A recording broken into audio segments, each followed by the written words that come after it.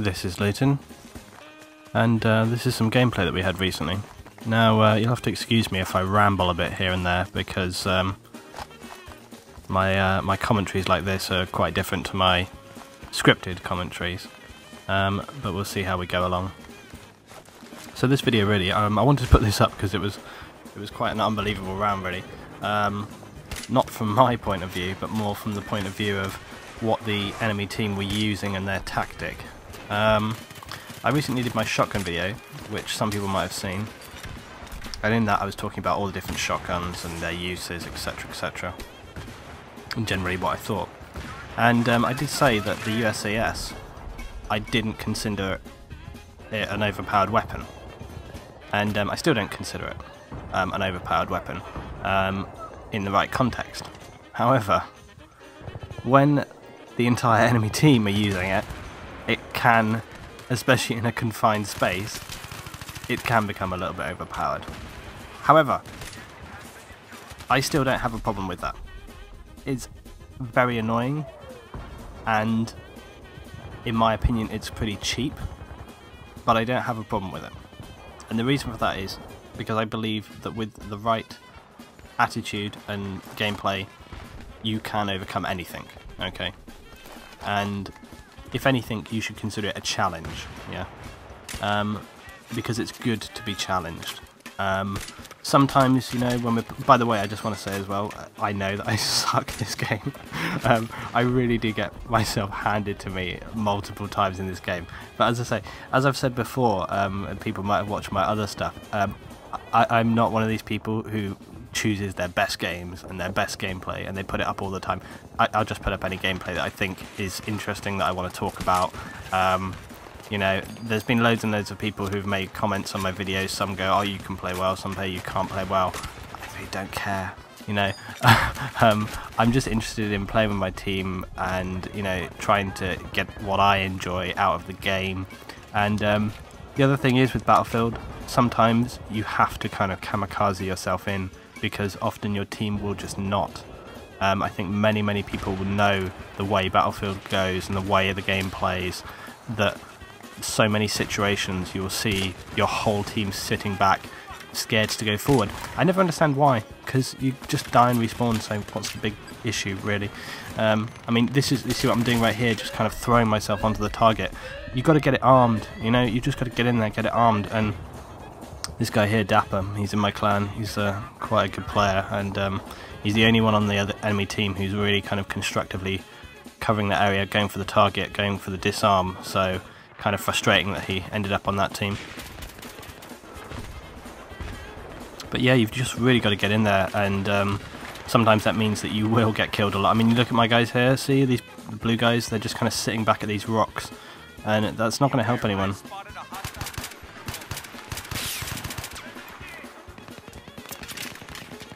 Someone was saying the other day, what's suppression? That is suppression.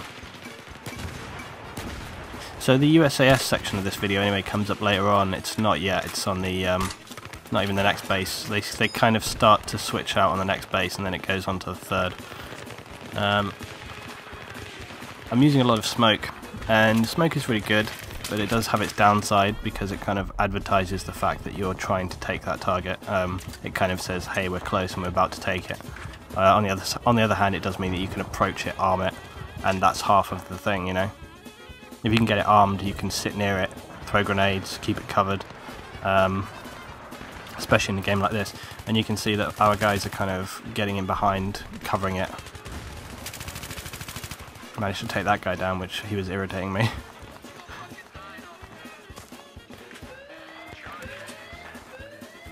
But I just will say as well, you know, arming the target is no good if there's still 10 guys standing on it, so you do have to obviously clear the area.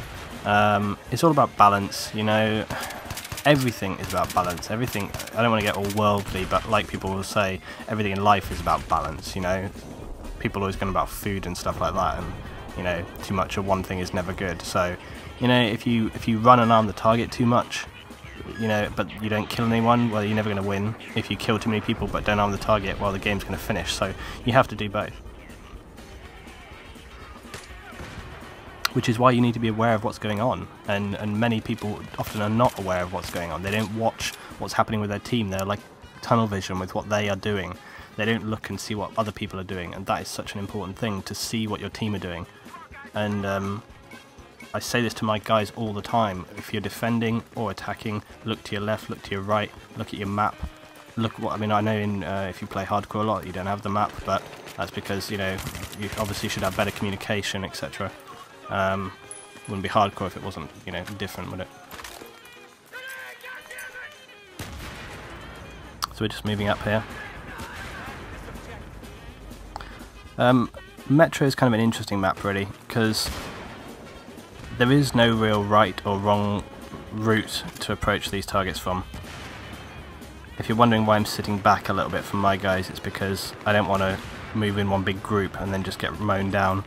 I'm also kind of aware, look, if you look at the map right now, we've got guys in the tunnel on the right there, and we've got our guys moving up on the left. No one was covering this kind of door section in the middle, and I didn't want someone to come out that door. You see on my map now, I didn't want someone to come out from behind and cut all my guys down, and I think if I remember correctly, because I remember I played this the other day, yeah, that is exactly what was about to happen. So keeping everyone covered from all different directions, you see, is very, very important.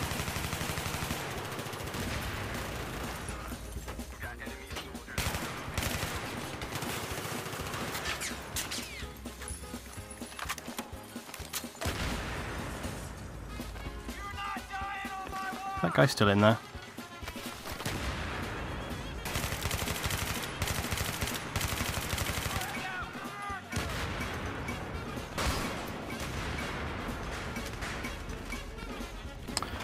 Using the G36 right now.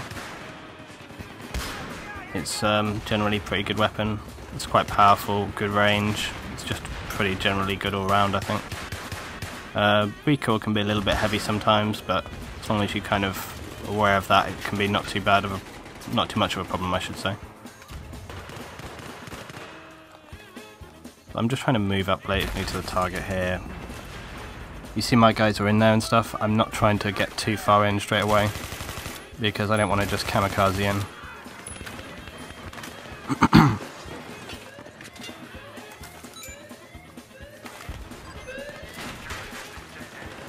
Now, I was actually saying to my guys in game about this, and it's something that majorly irritates me, and I can, you know, talk about this right now.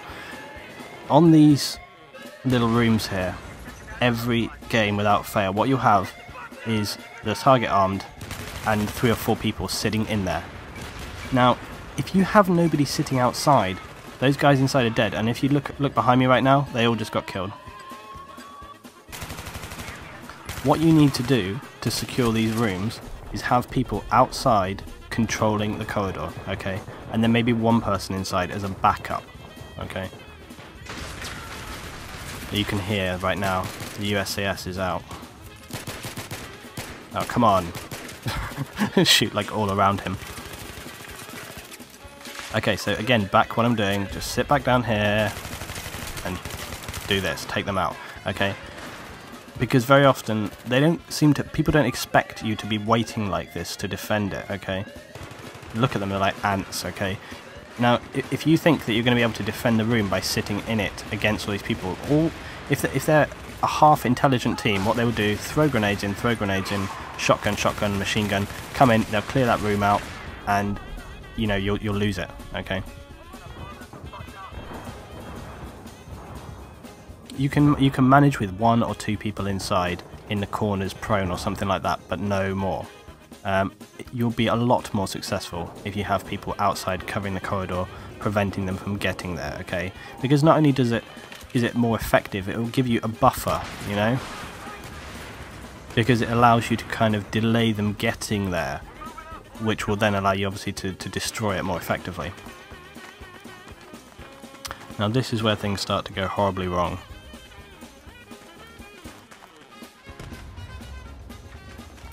This is possibly one of the most horrible bases in Battlefield 3, I think, for Rush, in my opinion. You got 3 main entry points, all of which can be easily well covered.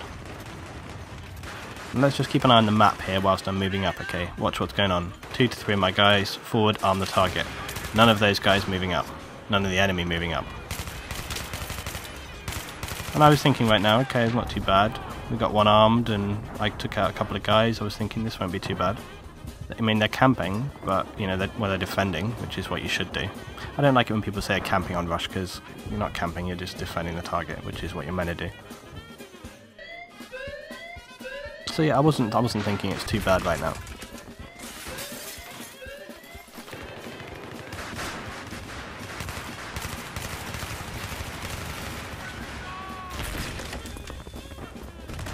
Oh, and if anybody's wondering why I'm kind of using rockets quite over the top, I was trying to get my 50 kills. If I wasn't trying to get my 50 kills, I would have been changed out with my assault class again.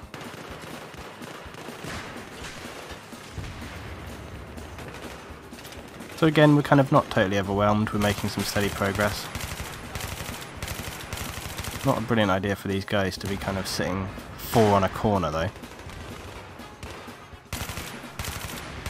I'm having a bit of an issue shooting through that cover there, because it's interfering with the... I probably should have changed out to kind of 2 burst here. Okay, now here's where things start to go wrong. Right now only 1 or 2 of those guys, and look, that guy's using frag at range with the USAS. Oh, frag, sorry, I was getting confused there. I thought he had buck. I was thinking, wow, that's impressive with buck at that range. No, he's using frag. And, I was trying to think, oh, yeah, a good example, when I used to play some COD on Black Ops, and you'd have the shotgun there, and you'd often find that when one person starts using a shotgun and they're doing okay with it, other people notice this and they start to use it, and then more and more people use it. And if you start to hear and listen around, pretty much mostly all you can hear is the shotgun. This guy's got it, look, I just saw it.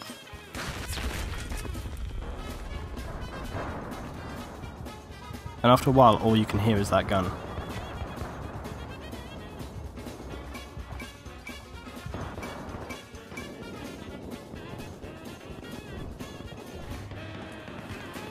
And I think the difference is that you can use this gun kind of well, like I say, like a suppression.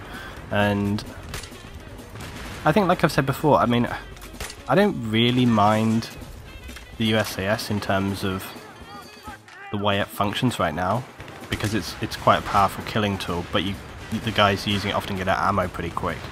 But I think that possibly... Again, I say I'm not really a big fan of changing things around, because I prefer to just deal with stuff as it is. But you could just kind of reduce its damage a little, make it more of a splash suppression device, you know. But meh, it's whatever, you know. And normally I don't say how these games kind of go, but we win this round, so we managed to overcome this. And if you look here, 1, 2, 3 guys using it. This guy's got the buck. I knew someone had the buck, that's why I kind of got confused before. Jesus.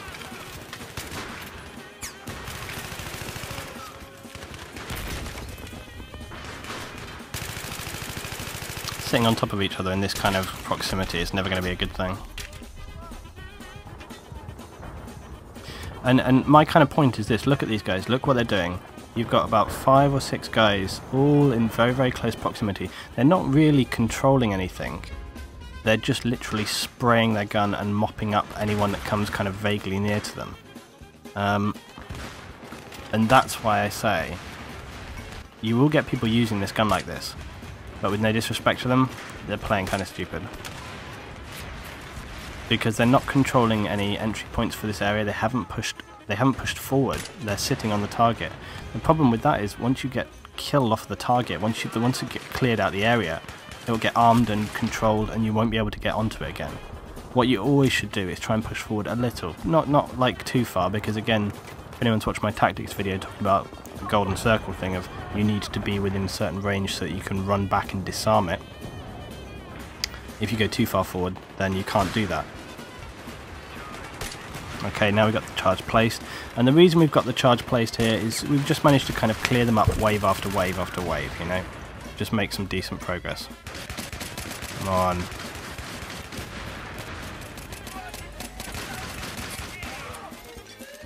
I was getting really angry at this point. I was just like trying to take down anything near me.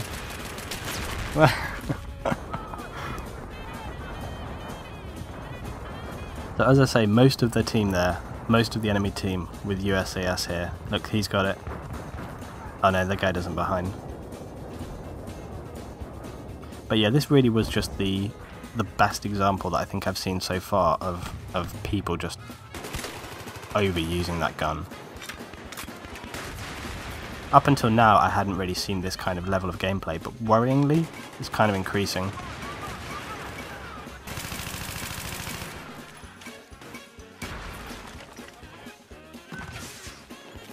And I think everyone would be lying to say it's not irritating. And it is irritating. I think it kind of disrupts... Oh yeah, big error by me there, not checking my corners as I went round there. I was just kind of wandering along like la la la la la.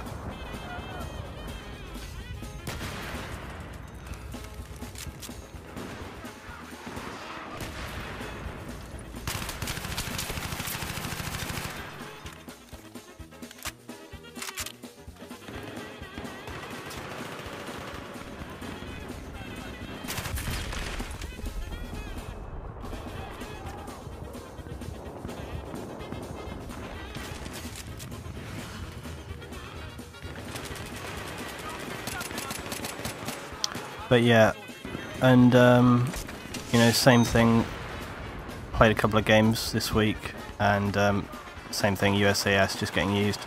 Oh, these goddamn things, they always really irritate.